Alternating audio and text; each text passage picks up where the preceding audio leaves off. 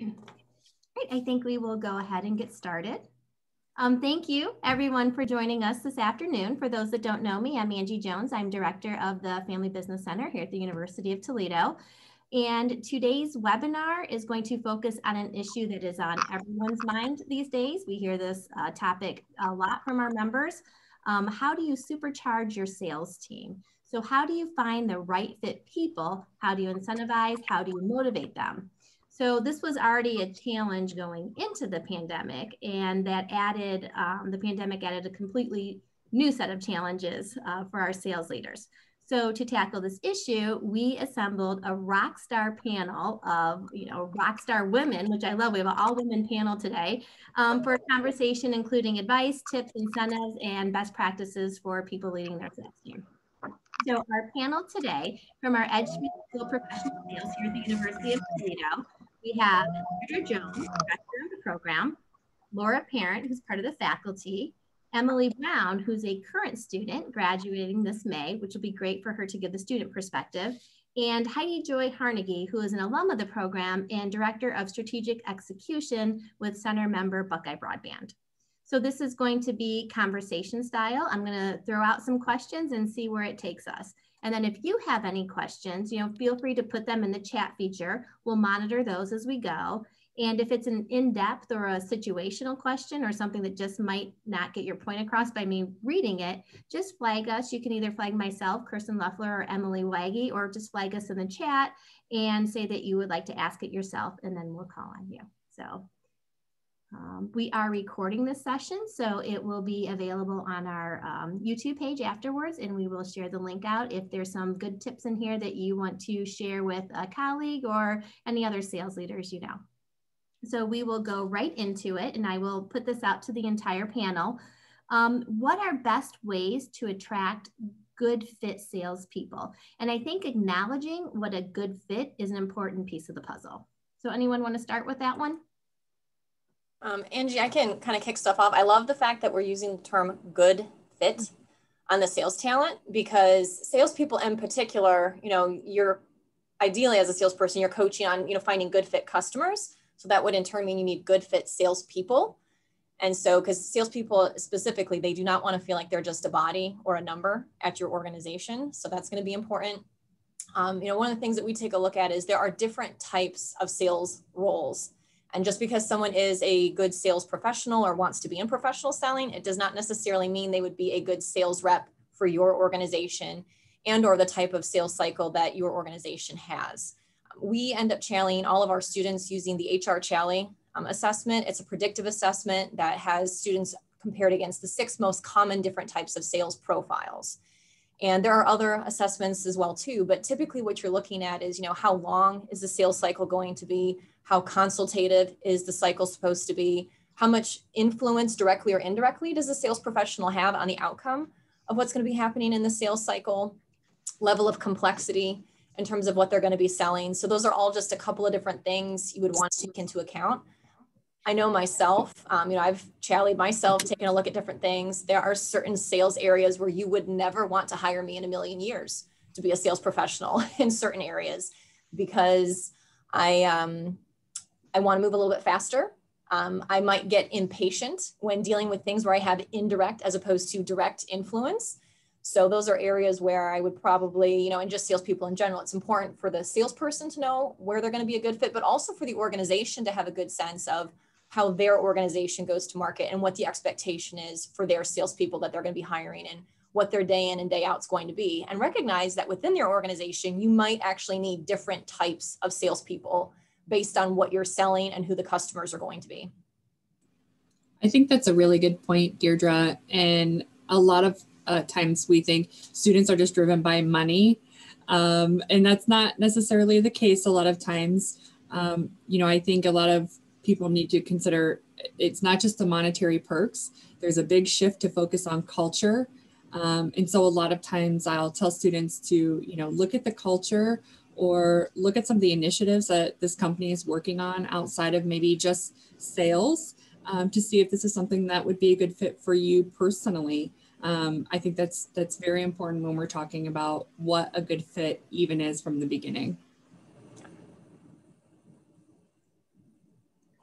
Great. So how do we, with such a nationally recognized sales program, how do our local businesses are competing against like the big corporate organizations for the best students, right? So what can they do to be noticed, and how can they sell their opportunity? And maybe before we even go into the question part, take a minute or two, because it is a phenomenal program that we have here at the university. Maybe take a minute or two and talk a little bit about the program.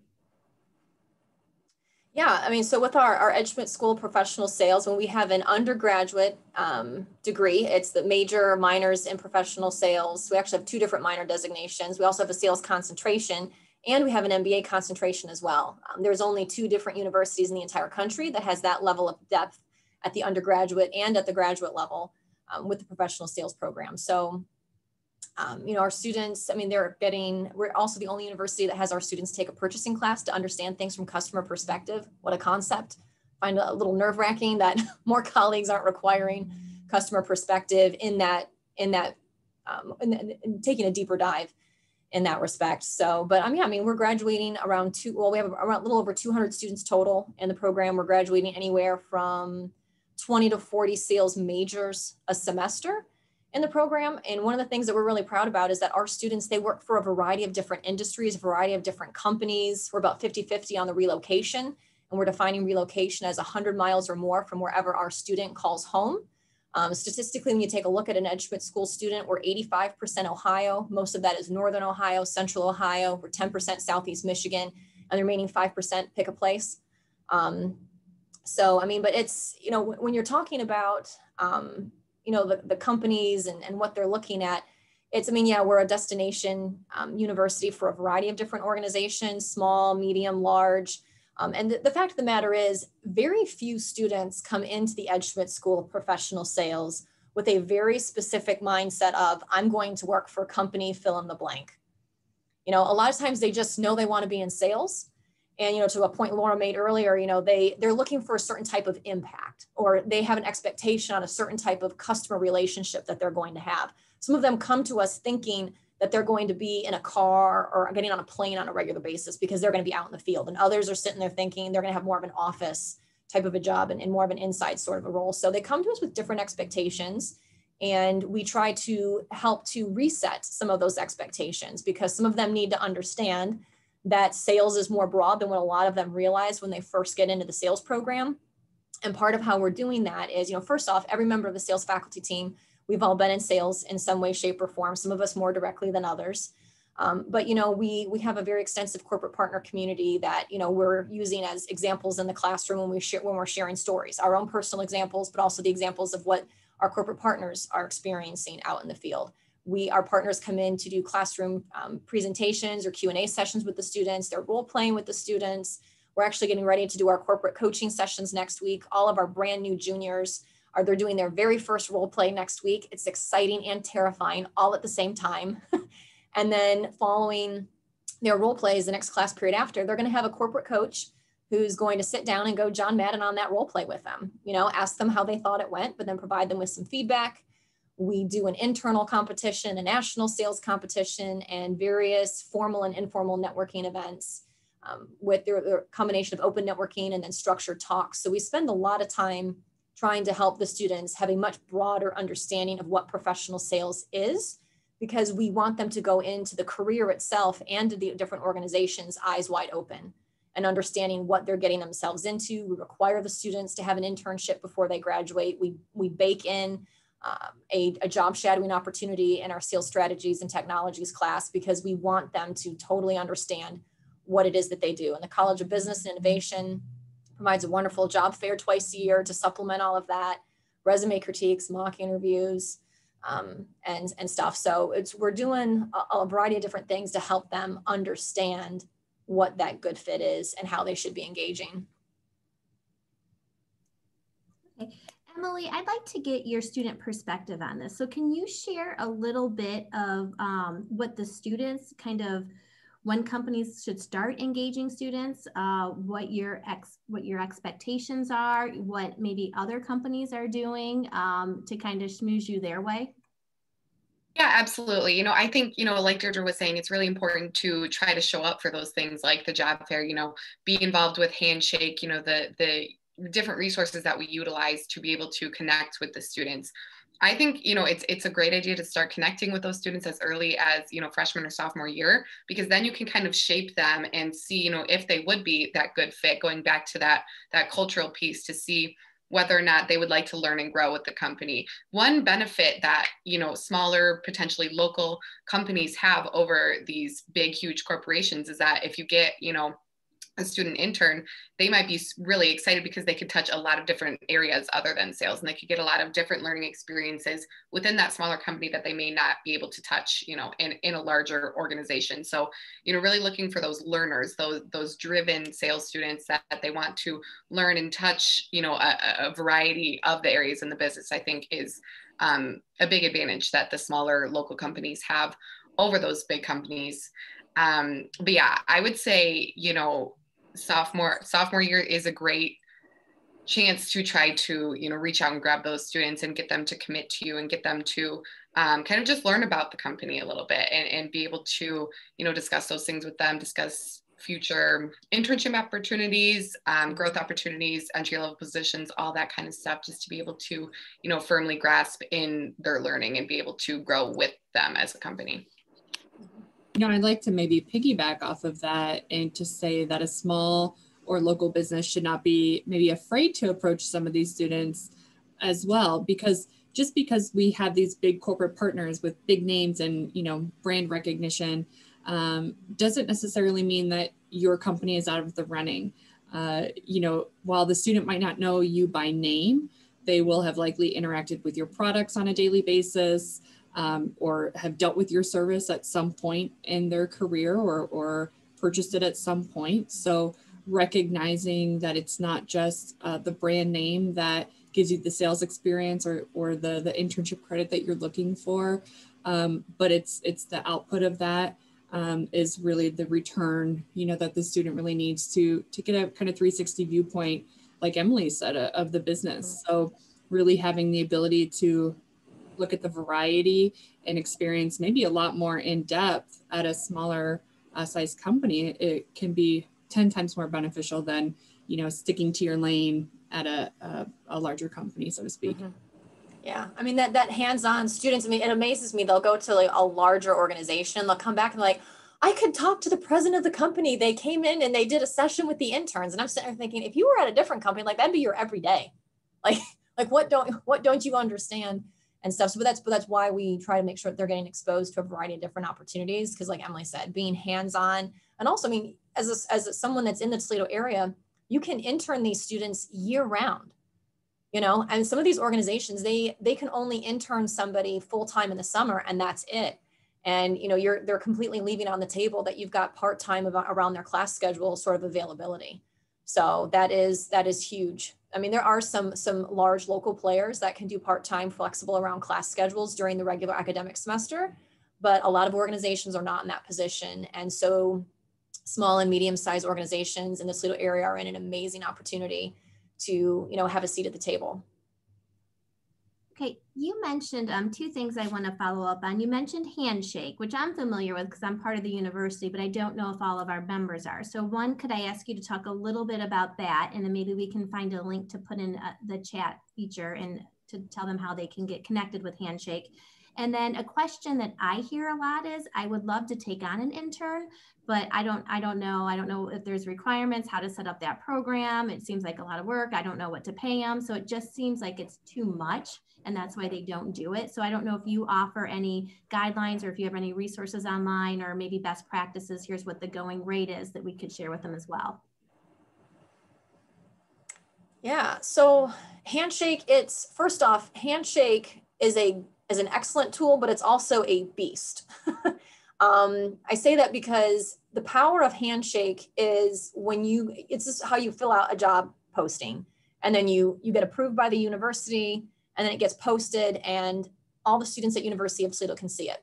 The good news, bad news is that companies will have a Handshake account. And then when they post that job, if they are approved at multiple universities, that job will post simultaneously everywhere.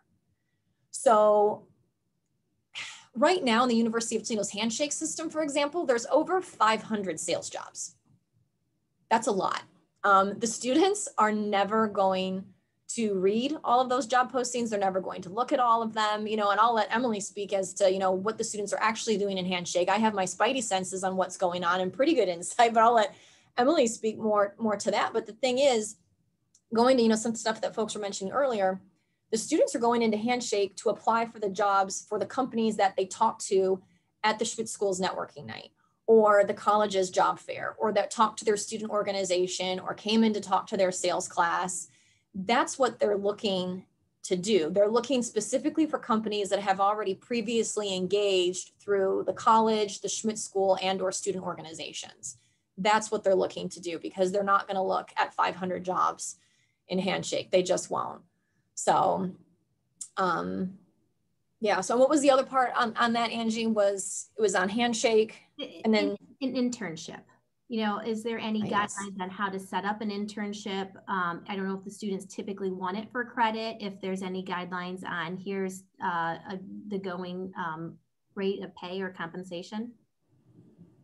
Yeah, so and Lora sees a ton of different students, with their internships as well too. But typically, from a pay perspective, they're getting paid on average $12 an hour plus commission. And so, definitely pay them, because there are more than enough organizations that are going to pay the students. And even though money isn't everything when they're a college student, money is a lot, because they've got to, pay bills. What's great about a University of Toledo student is that I think we're at like 75%, if not 80% of University of Toledo students are financing their own college educations. And they're working while they're going to school, some of them part-time, some of them full-time. And so you need to pay them, because they'll find another internship that's just as good, if not better, and they'll actually get paid. So if you're not paying, you're dead on arrival with it. Also, there needs to be some sort of like base telling them that they're going to be commission only. That just doesn't fly anymore, whether it's internship or post-graduation, because once again, there's enough other organizations that are willing to pay them, even if it's a starter salary, and a salary that gets smaller over time. Once they get a better book of business, they become more proficient. Students are very reluctant post-graduation to take anything that has, that is 100% pure commission. So, but in terms of the stuff that you can have the interns do, you don't have to get fancy with it. It's the students, they're looking for hands-on experience, and it's going to be a combination of hands-on, but also some job shadowing. If it's too hands-on and there's never any shadowing, the students are going to probably get burned out and scared, because they don't necessarily know what they should be doing. So you need to bake in some shadowing so they can see someone in action to know what they should be doing. But you also need to put them in the driver's seat at some point. And please do not feel that they are going to be selling key accounts, or they're going to be important in front of important customers. You give them the small stuff.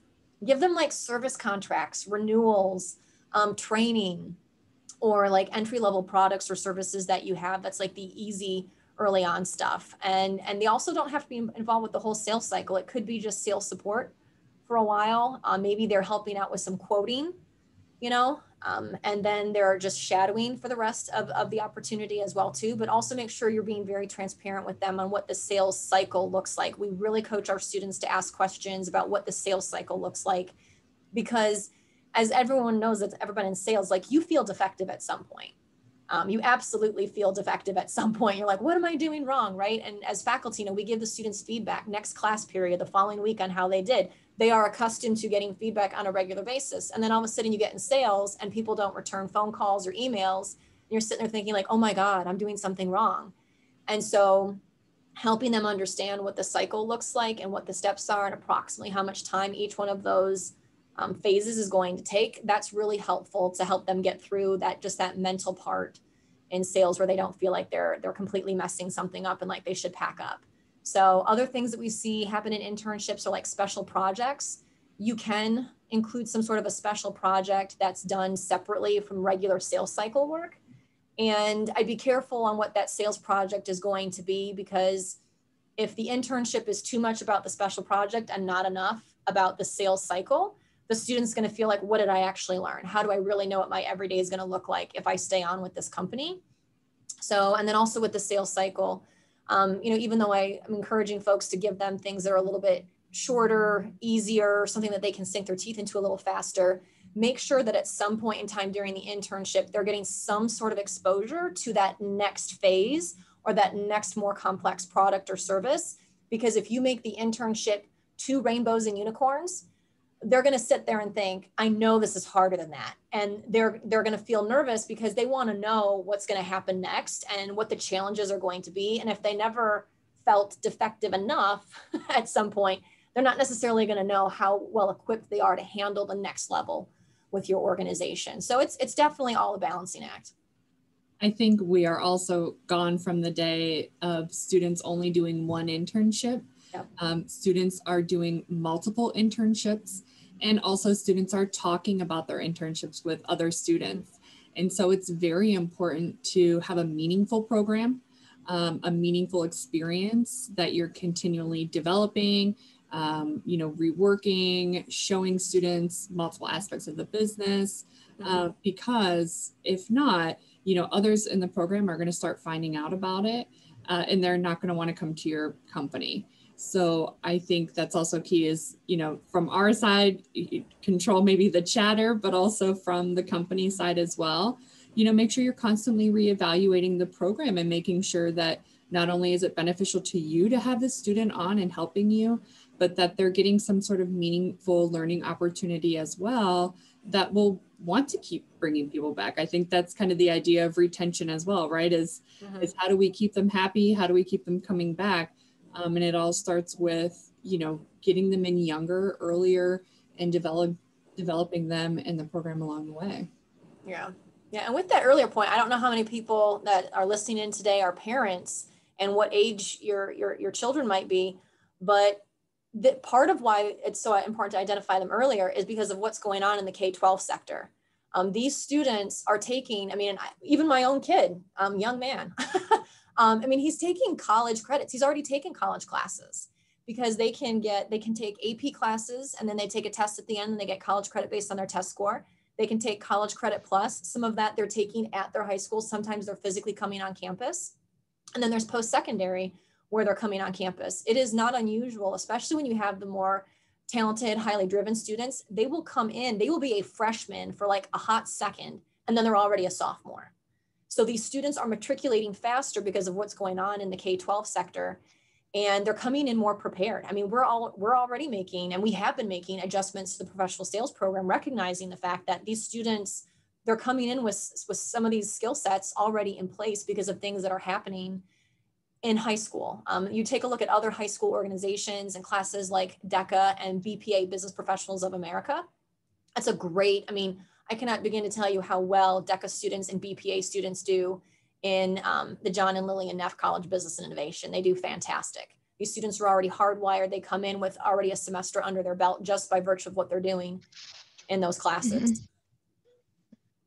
I will say I am a DECA graduate as well. So yes, I can attest to it. It's really great. And like you were saying, Deirdre, their speed going through this. So then by the time that you may want to get to them, they're already taken up. If they get to that junior or senior year, they're already coming in with all of these credits. So definitely the earlier you can start, the better. I think that you also have an upper hand in that sense, being a smaller, medium-sized company, as some larger organizations may have, requirements on you must be a junior, a senior, whatever age it might be. So you can kind of nab up those younger gems quickly and help to build them and develop them and help grow with the program and the company.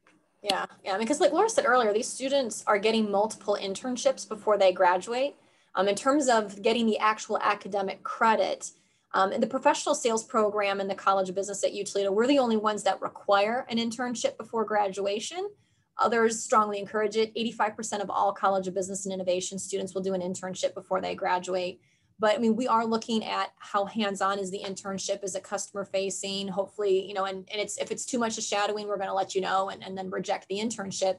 But from an academic perspective, the students for the credit portion, they have to have completed their basic sales class prior to doing the internship if the student wants to get academic credit for that internship. So for some students, they're not going to care. They won't be as concerned as to whether or not the internship's been pre-approved or how well the internship aligns with certain things that the sales program is looking for, because the student might be looking for a particular type of experience, industry, organization.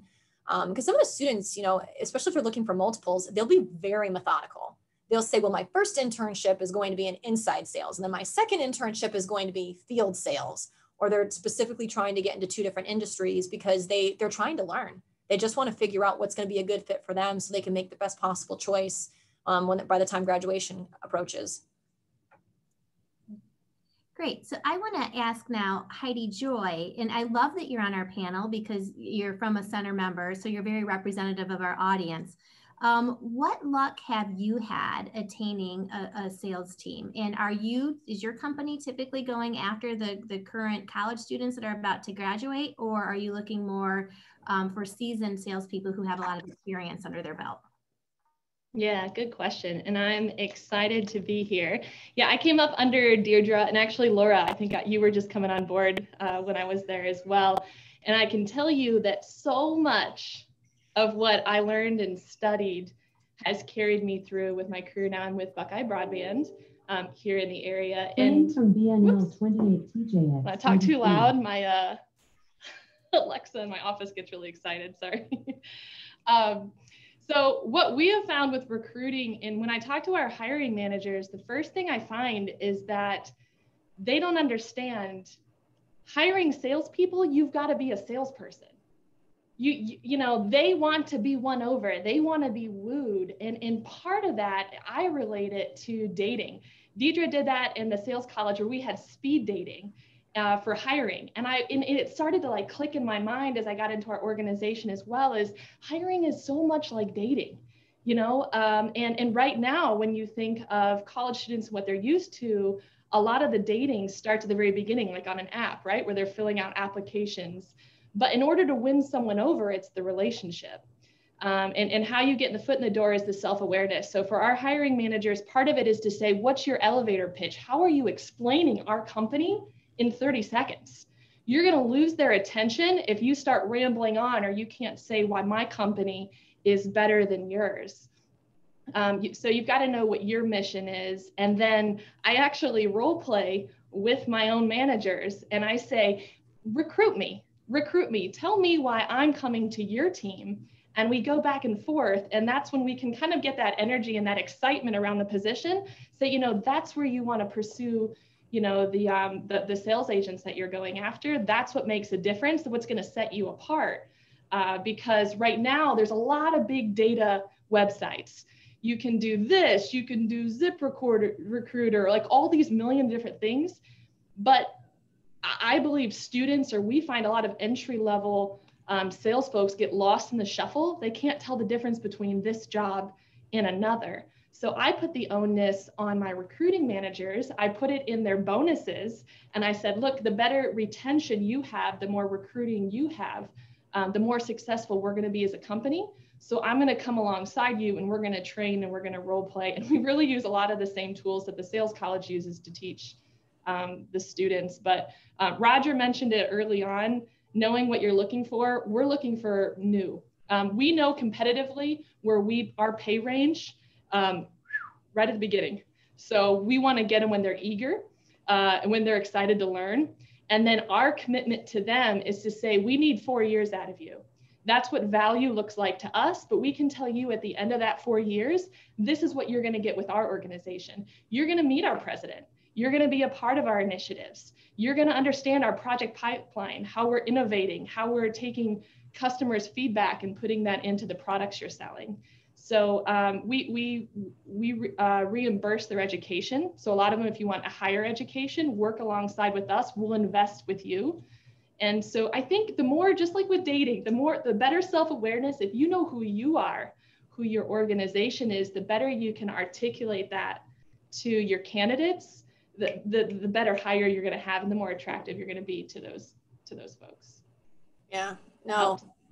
So many job descriptions just blend together. HeidiJoy just hit it on the head, because I'll read stuff and I'll be like, oh my God, this looks like everyone else's. Yeah. And you know what else? We actually, I don't know if everyone does this. We ask the candidates, what's the pay range you're looking for? Because if you're double my rec, I'm not going to call you. because it's going to waste my time and yours. But if you're like a little bit above, you better believe I'm going to call you and try to sell you and explain why staying here in Toledo is the better bang for your buck. You may see those higher dollar salaries offered to you, but the other advantage we have right now is people are getting out of the cities. You don't want to live there. COVID's been an awful time to live out there, you know, and they can't get to, you know, Toledo is amazing, you know, what we've been able to keep doing here. And so positioning that in front of some folks and saying, hey, this is why I stay. This is why the company got me here.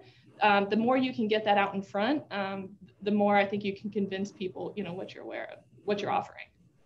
HeidiJoy, that's so spot on. You know, the person who's been in that company maybe for 20 years might be a good employee, but they're not the best at selling the company.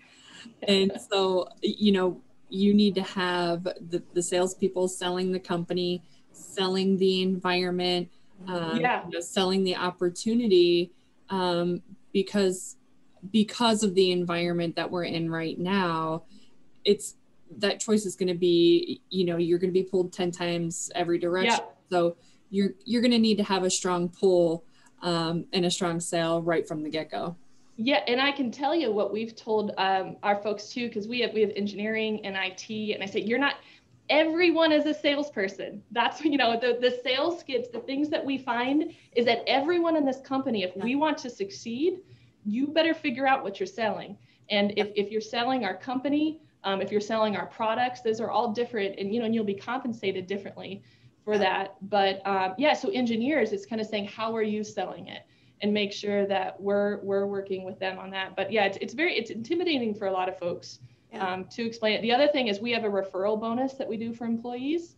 A lot of, again, to incentivize, you might not be a hiring manager, but if you're sitting at a graduation party, or if you're sitting in church and you hear that so-and-so's got someone, you know, you need to be familiar with what positions we have open, because, you know, we need our eyes and our ears. You know, you can't just go through job postings to get people hired. You know, our best hires are usually through word of mouth, and someone that says, I love working for this company.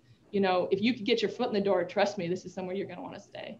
Yeah, no, I mean, we see that also with the internships too, right? Like, I mean, if your organization has enough work and can support 2 interns, go with 2, because then you've got students that are palling around together at the internship. Then you've got 2 of them on campus talking to their peers about the things that are going on.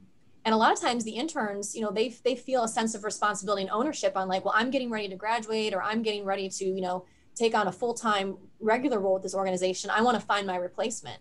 And so that's once again why that internship is so important, you know, and Heidi brings up another great source of sales talent at your organization, and that is the non-sales people.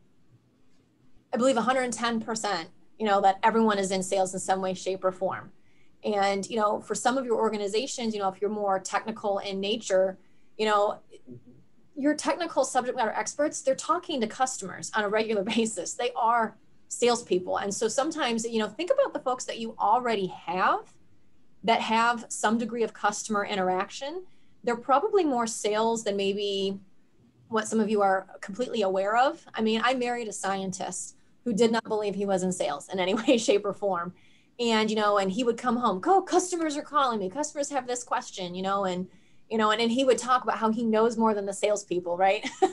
But, you know, it's like he could leverage all of that technical, you know, goodness that he had in his head to ask really good questions to the customer and to challenge the customer in a way when they really needed to be challenged about something that they should or shouldn't do, because he had that technical background and he could pull that off, and he knew which button to press, you know, on it. And he knew when to, you know, kind of dig it in a little bit further when he needed to back off. And sometimes you're only going to get that with someone who's technical in nature. And so in some cases, you know, look at, I mean, we do have students from College of Engineering, College of Pharmacy, College of Arts and Letters. They are minoring in professional sales, or they're minoring in business. And those are amazing individuals to get, because they have wonderful depth in other areas, but they're bringing business acumen and or sales acumen to the table. You know, and actually our strongest growth in the sales program is actually students from those other areas, always looking to continue to get more, because there's just not enough of them. And that's the other part. There's not enough sales programs nationwide to keep up with the corporate demand. So looking at people you already have and recognizing the sales component to their job, but also, looking at other colleges and majors, and then seeing which ones of those students are also doing something with a sales program or a college of business to help get those other pieces you're going to need for them to be successful.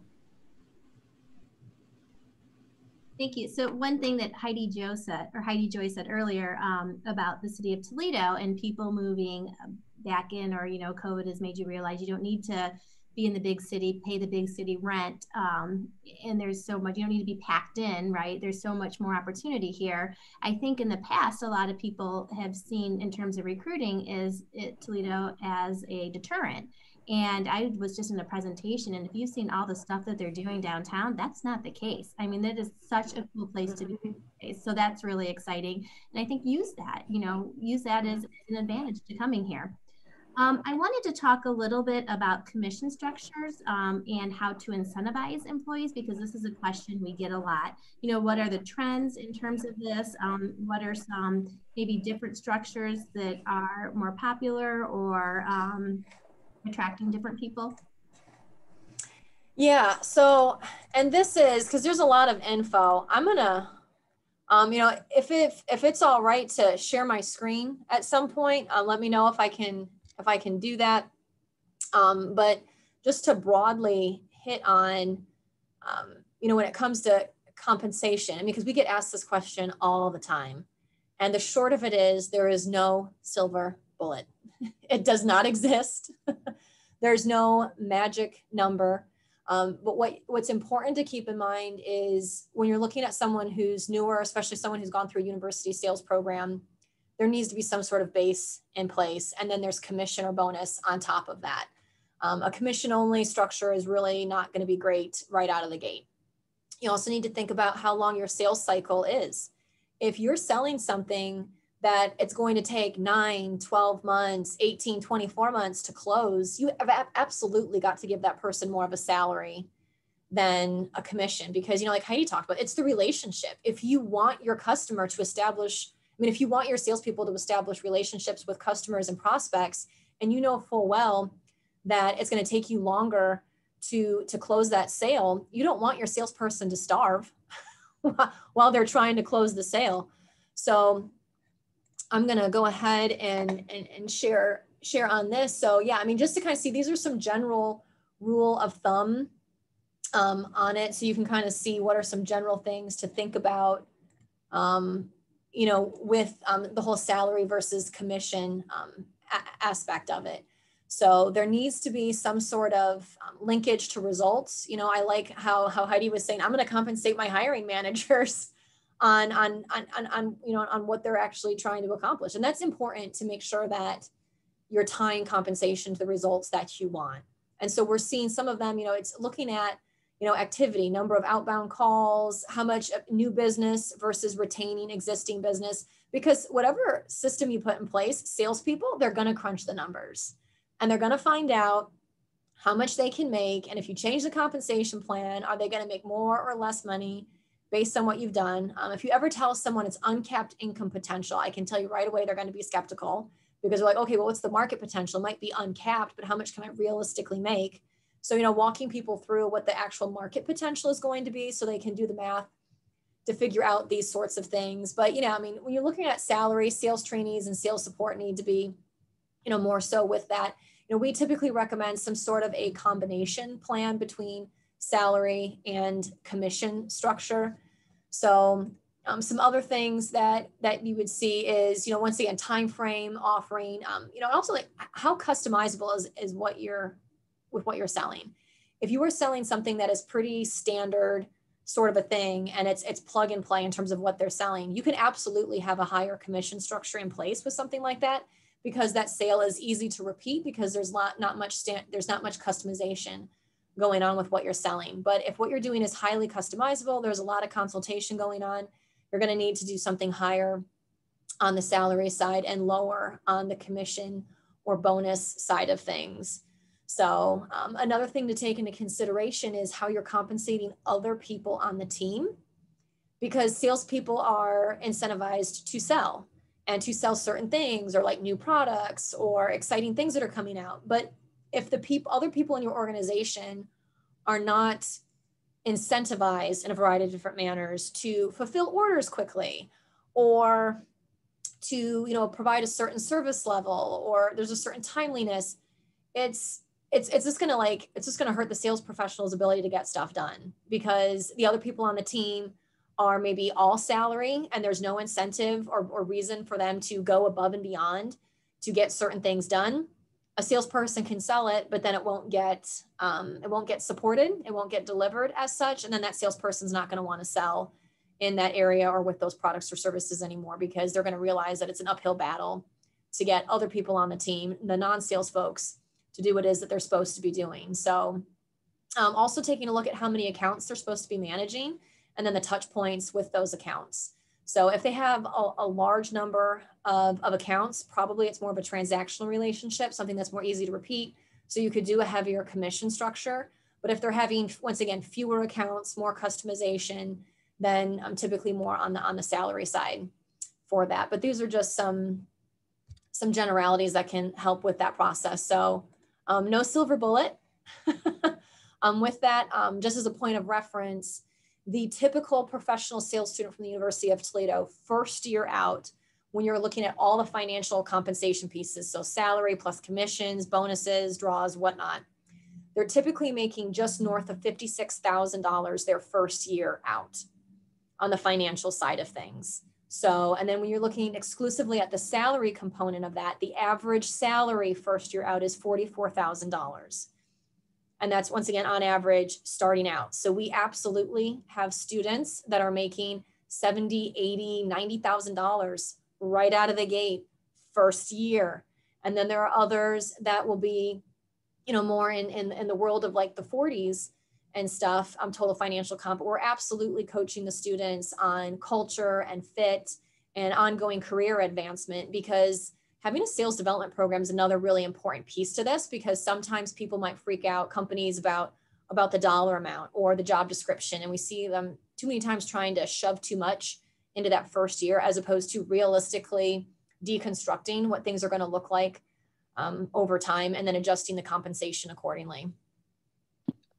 Yeah, just to kind of piggyback off of that too, I think there's important incentive pieces to look at that are non-monetary as well. So, you know, whether that is, you know, sales team dinners or sales conferences, or, you know, the opportunity to have a mentor, you know, getting that feedback and being able to watch someone. I think that is very enticing for young sales students to be able to get that one-on-one relationship and have someone coach you, you know, in personal, professional, and help you develop in that way.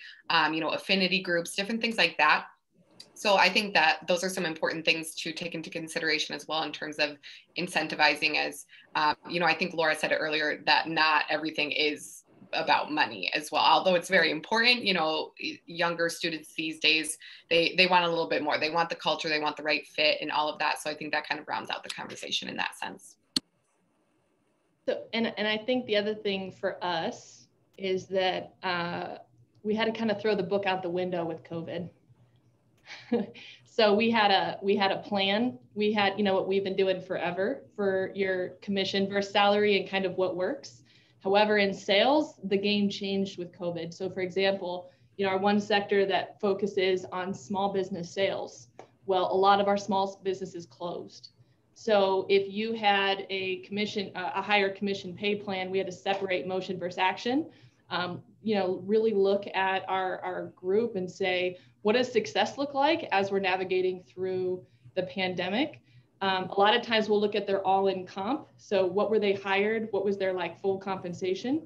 And then you almost use like I kind of think of it as like a sliding scale, that mix between 90-10 versus 75-25, 70-30. What results do we need them to do? What's realistic? I've got another sales team that's in our retail stores. So that significantly changed for them. That's more residential sales, transactional. But traffic was, I mean, traffic was terrible. And then, and then employees were wiped out. So we were closing locations left and right. So navigating that, you know, our commitment to our employees was to communicate through it, and that, you know, and that we're all in this together. And month by month, we're going to reassess and rebuild, you know, and keep people whole. And as the company succeeds, the team succeeds. So I think that was really different in going through a pandemic with the sales staff was exciting. I think that's so true. It's all about the culture, promoting the team environment, especially now because of so many unknowns in the environment and what your company has to play off of. And not everything's going to be the same as when you first start. But, you know, a lot of times larger companies, sometimes all they can offer is that financial incentive. And so if you're in that bottom 10%, you're going to be cut from their team. But possibly in these smaller companies where we have the ability to be flexible with maybe restructuring, if it's the incentive, if it's the, you know, the base, the commission, you know, they can still create a competitive environment while promoting the collaboration, not being so cutthroat.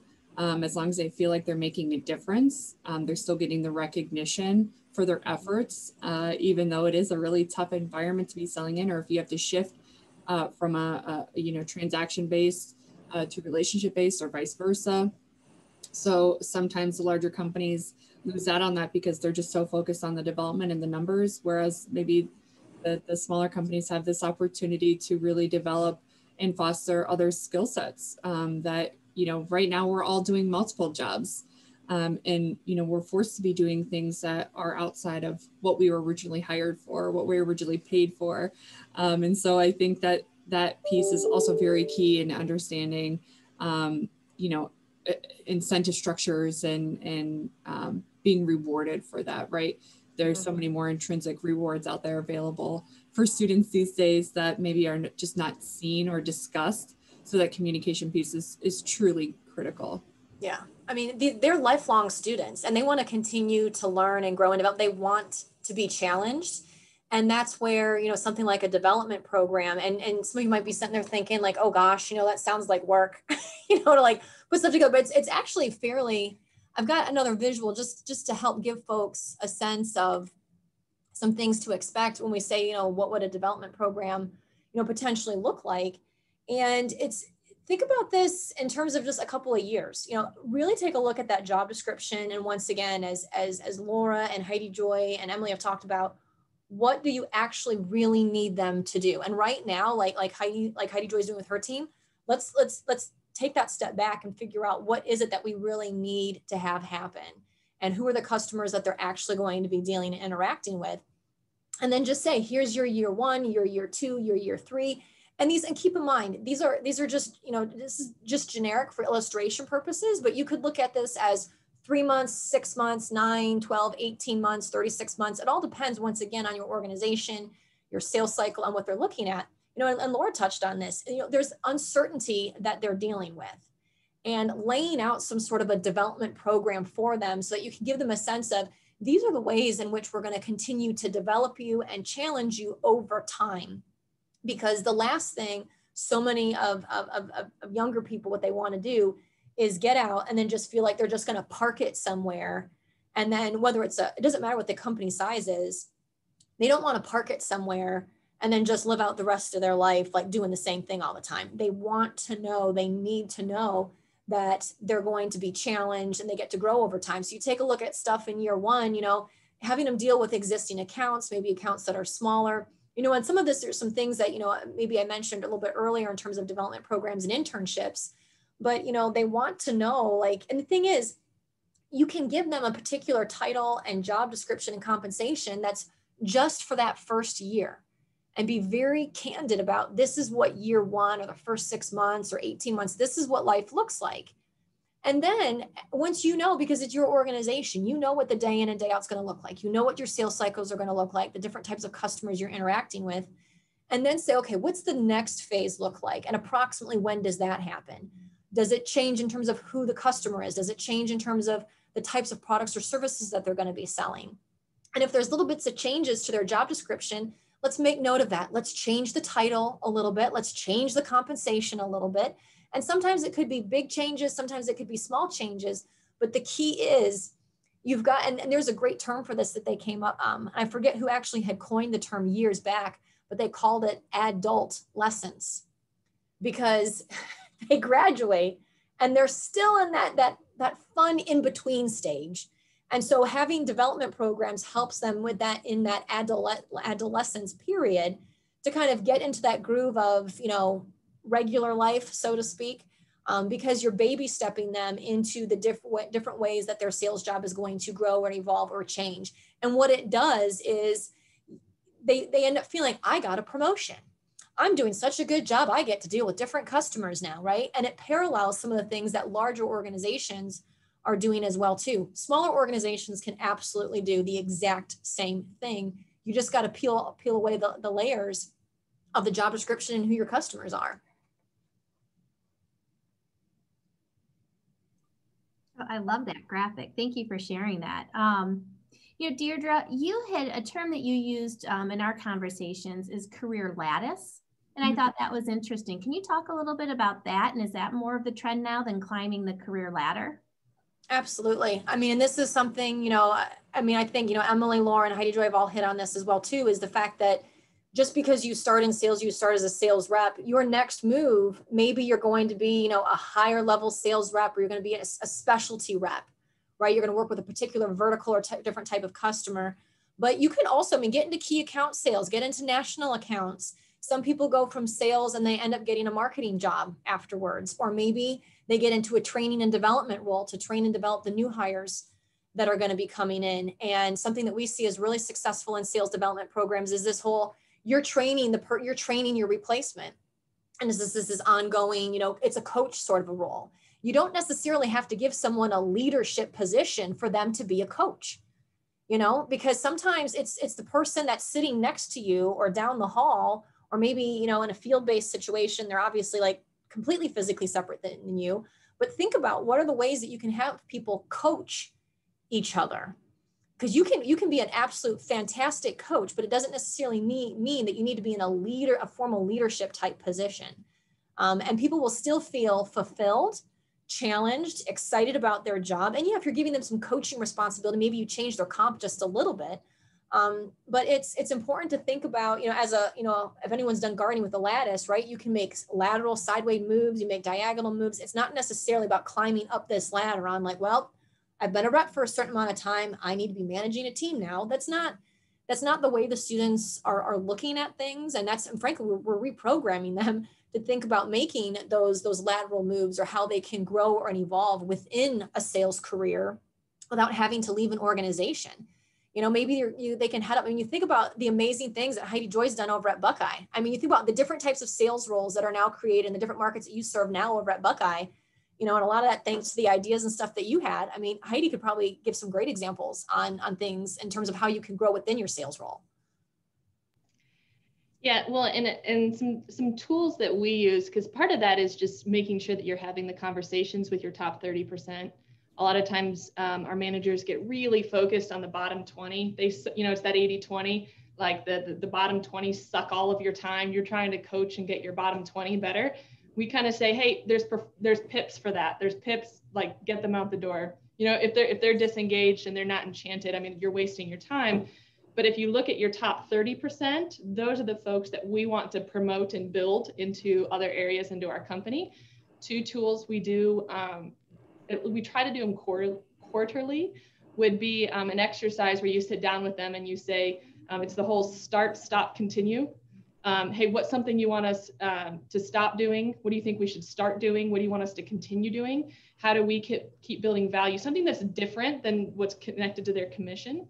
That kind of starts to incentivize that entree leadership. Like, if this is your business, what would you start? What would you stop? What would you continue?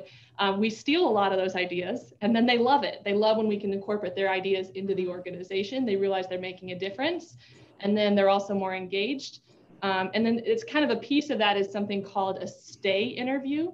We try to do exit interviews when people, again, when they fire us, when they leave us. Why did you leave? Why were you sad? What can we fix? But ultimately, a stay interview is something that we invested in the top 30%. It's all documented. And then that way, when we go through it, that's something that I review with my managers is what is it going to take to get your top 30% to stay? Is it that path to promotion? Has it been fully defined? Is it discussed? Is it mentoring? Is it education? What are those elements? Is it work-life balance? Could we talk about working remote? You know, what are those elements that we can look at that'll help engage them and keep us with the organization, and make sure that, you know, from our goal is ultimately to promote from within first. And so then when we can pull up the talent, you know, we're all the better for it. It's a lot easier to promote than to do external hiring for higher up in management. So. Mm-hmm. Yep. And I think it's an important process to go through, that whole, you know, what should I start doing? What should I stop doing? Because I've seen some alums, you know, and even like some seasoned folks like leave different organizations, and it's like it's just like the things that would have kept them, just listen to them, you know. I mean, like, ask them basic questions. I mean, I think about, and granted this is a large organization, but I think of, you know, Rocket Mortgage and the Quicken Loans family of companies. The reason they are a family of companies, this did not happen overnight. They do exactly the things that Heidi was talking about. Why are you staying? They deliberately give their employees time to dream and to work on pet projects and what are ideas and things that you have. And then when they have ideas, that's why there's all those different rock companies. It's because they got ideas from their employees and then they rolled it out, and then they put that person in charge of it or let them have a key role in it. It's like dating. I think also what we see too is that sometimes as an employee, we have a different mindset of where we want to go, and managers have a different idea of where they want their employees to go. And so if you're not transparent, then oftentimes you're too late and it's not communicated until after the fact. So then you're stuck with a disgruntled employee who is leaving and, you know, has a potential to ruin the chances of somebody else maybe great coming in, or just self-sabotaging your own team. And so that communication piece is really key to, you know, talk all the time. You know, career paths can evolve, you know, goals can evolve and change, and you should always be having these developmental discussions to try to retain people, because we're all different. You know, motivations are so different across the board, and I think that's what makes teams and the ability to play and work off of each other so great. Yeah, that's the good news, bad news. Yeah. Yeah, well, this is fabulous. I love the concept of the stay interview versus the exit interview, you know, focus on the positive and flip it and be proactive versus reactive. So we are at the end of our hour. So I wanted to thank all of our panelists. We really appreciate you being here today and providing your valuable input and perspectives. And I think just for another perspective, Emily, you're graduating in May. You've already have a job lined up. And how long have you had that job lined up for? Since July, actually, but it would have been August had it not been pandemic situation, but since July, yeah. See, they get almost a full year before she graduates. So they get the good students early. So, and that kind of going back to that, make sure that if you're looking for the right out of college students, you make sure you engage, get in front of them, get your name out and sell yourself, right? There's lots of great benefits from working in a family or private held business. So thank you everyone for joining us. As I mentioned, we're recording this. Emily Waggy will send out a link that will be on our website if you want to look at it later. So hope everyone has a great afternoon. Thanks so much. Thank you.